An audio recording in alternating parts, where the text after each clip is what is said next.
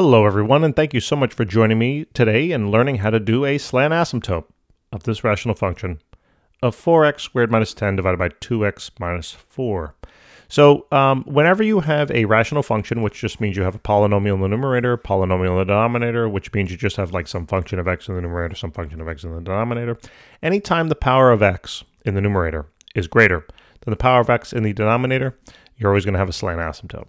All right, and the way we're going to find that slant asymptote is by doing long division. I know. Long division, we got to do long division here.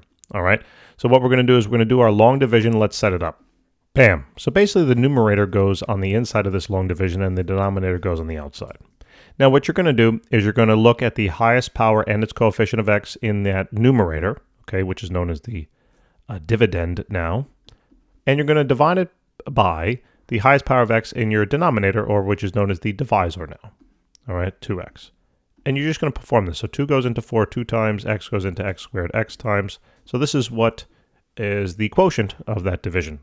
Now that goes on the top here, 2x. Okay. After you plug that in, then what you're going to do is you're going to set up your little subtraction thingamajig. So we're going to take this term now of 2x and multiply by each of the terms there of your original denominator. So we're going to take the 2x times 2x, and that's going to be equal to 4x squared. And if you did this correctly, it should match exactly that.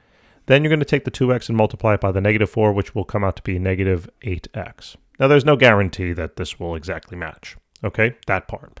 And then what you're going to do is you're going to take this negative sign, you're going to distribute it to each of those terms inside of your parentheses. So the 4x squared becomes negative, and the 8x becomes positive. All right.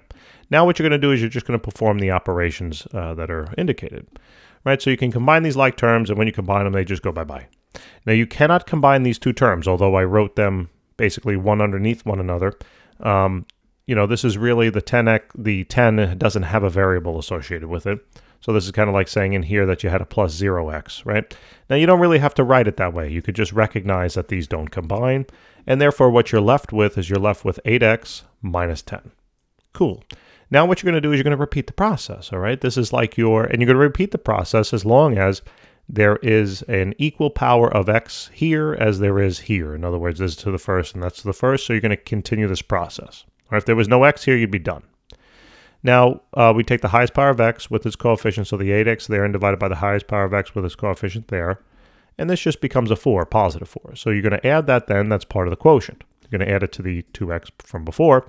You're going to set up your subtraction thingamajiggy, and you're going to take the 4x, 4. You're going to take the 4 and multiply it by the 2x and the negative 4, okay? So when you take the 4, multiply it by that 2x, that's going to be an 8x, and if you did it correctly, that should match.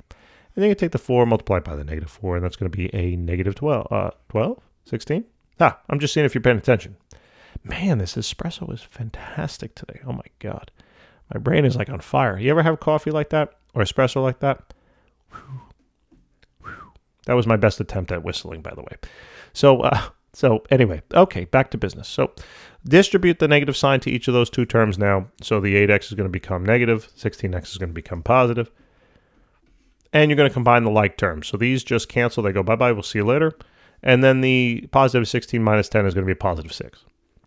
Now to finish out technically you don't even need this part at the end. Basically, once you get to this point, you can finish, but this is known as your remainder. Notice you don't have an x term here, so that's when you're done. And then you're going to have, you put your remainder here, and you're going to divide it by the denominator, basically, or the divisor there, 2x minus 4. Now, it turns out that I don't really care about the remainder when I'm trying to find my slant asymptote. All I care about is the meat of that function, okay? That's a slant asymptote. That's all there is to it. You're just going to get rid of that, just disregard the... Disregard that remainder, all right? Now, if you want to see this in action, take out your calculator, graph this original function, open parentheses, do 4x squared minus 10, close parentheses, divided by, then open them. So there's going to be 2x minus 4. Close them. And now hit graph. There's the function, right? And you can kind of almost see that slant asymptote over here, right? You can kind of see it. Now, the function here, we can plot this thing over here, the 2x plus 4. All right, so let's go to y equals. Let's go down. We're going to do 2x plus 4, and let's see what happens. Graph. Look at that, right? There it is. And as you can see, I'll blow it up a little bit. There we go. And as you can see, that slant asymptote, that linear line, definitely approximates that, end behavior of the function there. All right? And that's all there is to it, ladies and gentlemen. Thank you so very much for tuning in. I really do appreciate it. If you can help us out by maybe liking the video or subscribing, that would mean the world to us. All right? And we really, truly want to help you through your class. So check us out, because we have tons of resources on our channel. We have thousands of solved problems. We're going to be leaving all types of goodies for you in the descriptions below over time. So please remember to check that out. And the best way to, do well, if you really want to do well in these classes, these science classes, math classes, science, is by doing a ton of practice. Practice problems. Don't spend too much time. I mean, you got to read your notes, but you got to do practice, right? That'd be like, studying music theory and never playing the piano or something like that. Like, what? Thanks for tuning in. See you later.